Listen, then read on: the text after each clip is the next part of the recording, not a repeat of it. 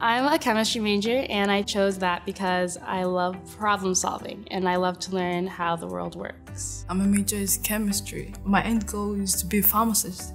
Well, chemistry is great because it's basically the foundation of everything around us. Pretty much everything you see when you look outside is made up of a few elements of the periodic table. It's really, really empowering knowing that, all these molecules come together and make up you and me, and how we have the potential to do these amazing things using all of this knowledge. First, you think about the impact. It's not just going to impact you, is it going to impact the society?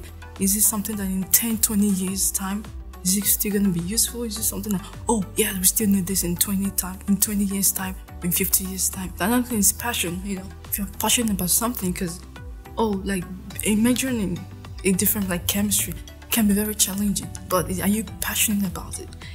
What you're passionate about makes your dream come to pass. There are lots of times where you're going to want to give up and you're going to want to be like, I don't want to do this anymore. No, stick with it. Do not waste what you want in the long term for what you want now. Look at your goals and stick with them and keep pushing.